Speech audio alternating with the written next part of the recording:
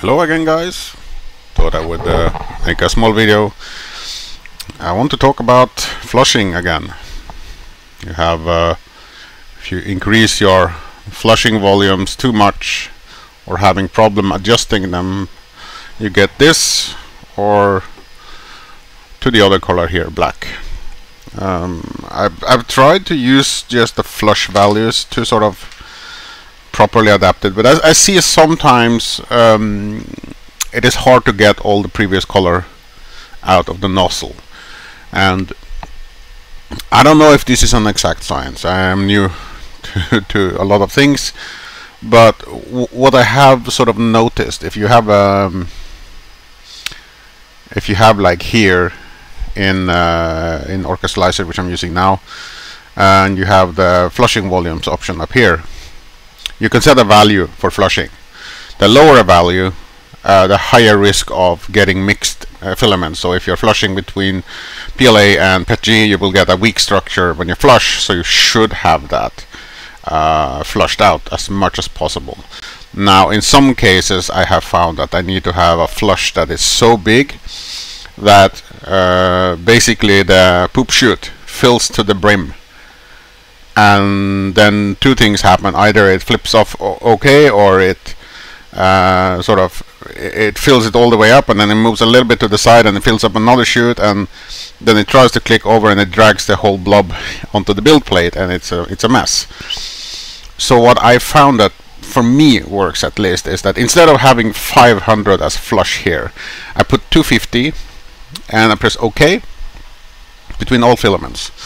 And then instead I go into support, because usually would have to have supports activated to do something like this. And they changed it to the multi-material now. You don't need the supports activated for this, but you can have a multi-material and prime tower active.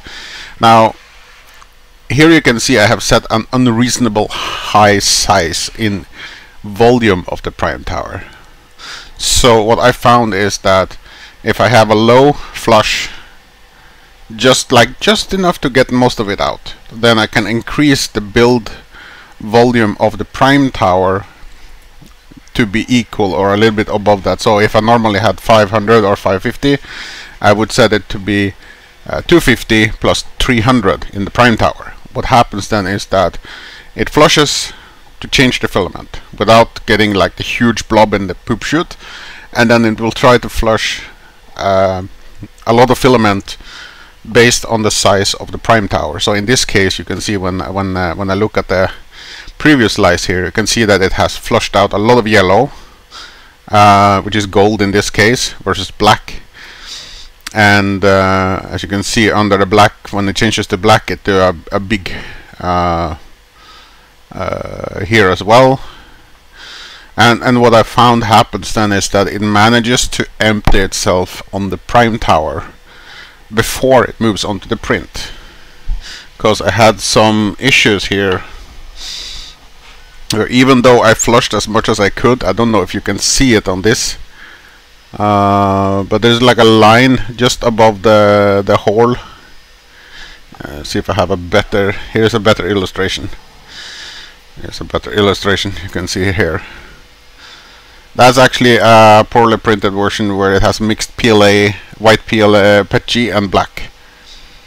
And so I found that if I, instead of trying to purge everything through the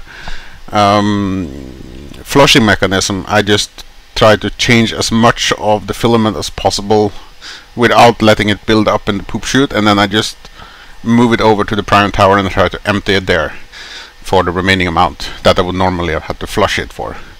And there is one benefit I found from this, is that the second it is finished with the prime tower of flushing, before it starts oozing out extra, it will just go bzzz, and it start printing on the part you're supposed to print. So you avoid stringing and everything. Of course you need to set retraction and stuff to avoid the stringing, but yeah. So basically for me, that has eliminated a lot of the problems with printing. Let's see if this is one. Yeah, so I'm gonna show you the difference in doing that. So let's see if I can get it onto the camera and show you.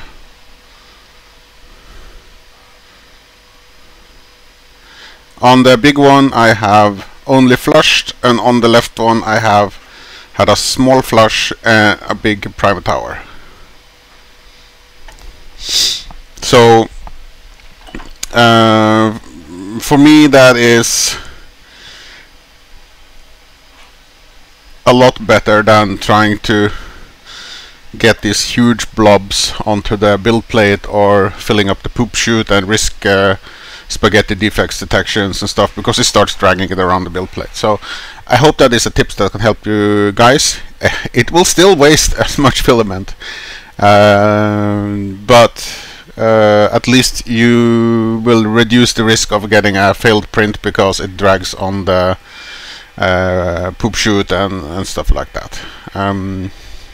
For people who say, oh, you shouldn't poop so much, you haven't printed with PETG, PLA and stuff like that, because it requires an enormous amount of flushing between prints if you have a big difference in color. Like for me, I have black and gold or black and white, and then between different kinds of filament types. So that is my tip.